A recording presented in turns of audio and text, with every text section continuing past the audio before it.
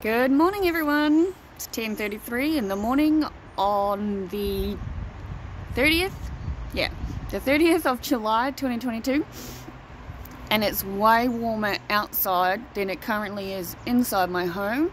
So I'm sitting out here having coffee. Grant rang me at 8 to wake me up, and he was like, I didn't know if you wanted to be woken up. And I was like, yeah, I didn't say anything because I figured I'd find out if he rang or not, which he did. And then I promptly went back to sleep. And I had a doctor's appointment on the phone for 12. She rang at 10, and she's like, are you coming in? And I'm like, no. She's like 50 minutes away. She's like, yeah, I didn't think so. So I just needed paperwork done. And she's like, I'll just do it and email it to you. And I was like, yep, cool. She's like, sorry, I woke you up. Go back to sleep. And I'm like, as much as I would like to, I don't think that's the answer. I went to turn the heat on in my house because it says it's literally 10 degrees. Oh fuck, I hope I wasn't holding the phone the wrong way so you can hear me properly. But then I realised it's hot out here, so not to do that. Though I did turn my electric blanket on, ironically enough, when I made the bed when I got out because it was cold in there. And since I don't want to heat my whole house up, I'm probably going to take uni stuff to my room. But I'll see how I go. Oh, I've been reading the news, right? And it's just another one of those fucking things that, like yesterday, it just keeps proving to me all the things that I feel are so broken in the world. And it's shit like that that makes me think, oh my god, I'm so over university. I'm so over fucking feeling the way I do when it comes to university. Which I do find really ironic given that my first storytelling job was about university stress. I'm like the face poster of it, I feel, and just doesn't hit it. But I didn't really get through much yesterday or this week, let's face it. I am reminding myself it will get done, it always gets done. But I would be, yeah, there's definitely a part of me that's thinking there's a very good chance once I get to the end of this degree that, one, I might just go, fuck it, I'm not rolling straight away for anything. And then two, I mean, I'm the biggest, I tell everyone, you've got to follow your passion. People individually annoy me, okay? Let's be frank. So I don't want to work with individual people in mental health. I've actually got no desire to do that for a career. I deal with mental health enough. Just me, myself and I, and the voices in my head, yeah? I mean, I haven't even finished the fucking thing for getting a client. Like, now that I'm aware I have ADHD, I guess it's really obvious. Doesn't mean I know how to fix it yet, because seriously, hours go by and I don't really know where the hell they've gone, eh? But, I mean, I made that video yesterday. Fairly certain there are stories I didn't finish. Like what I believe in happens when we die. And suicide and things like that. Because I believe that we are literally immortal souls. That energy, we come down to the planet over and over and over again to learn all different life lessons until we get to the end life lesson, and then hopefully we go back to the universe as a higher vibration of light. I fully believe I'm here on my last life. There's obviously reasons I believe that. But suicide to me is just a one-way ticket back to Earth. And even though that's my ego's out all the time, I don't want to come back here. Even though I know I've been here a lot.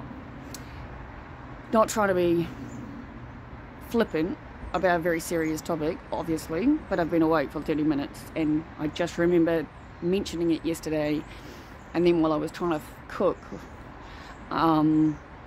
thinking I didn't finish that sentence. There's probably a lot I didn't finish, truthfully. if you've been following me along for the 213 days that it is today, you'd know that. And I'm okay with that. Because when I stop the bullshit in my head that's constantly telling me I'm not doing enough, I'm not smart enough, I'm fucking delusional, or have, what is it, we're learning about psychopathy fucking week 3, yeah? And you know, personality disorders. Oh, which personality disorders lead to serial killers? People with BPD are up there, funnily enough. And it's interesting because I remember that the teacher saying on the video I watched yesterday, or I partly watched yesterday, it's hard to imagine what could go through someone's mind to get them to that point. I've been saying all along, I don't need to imagine that. The darkness within me knows exactly what that feels like, which is why I need to share, because I can give insight into fucking things that I don't know that most people could comprehend. Doesn't mean I enjoy it, just means that I'm here to share it, because there is literally nothing anyone could do to me that could be fucking worse than what I hear in my head on a day when my suicide ideation is through the roof. And I do enjoy what I'm studying for sure, but again, like I said, I think I'm past it. That could be just because I feel like I'm behind again and I'm just like blah blah blah. Oh my god, I used to be so good at studying and time management and this and that and everything else. Turns out I needed to have a full-time job or be full-time in school or have structure. Don't like being left to my own devices. Well, no, I don't like being left to my own devices. I'm a big giant child and I don't get half of what I want done.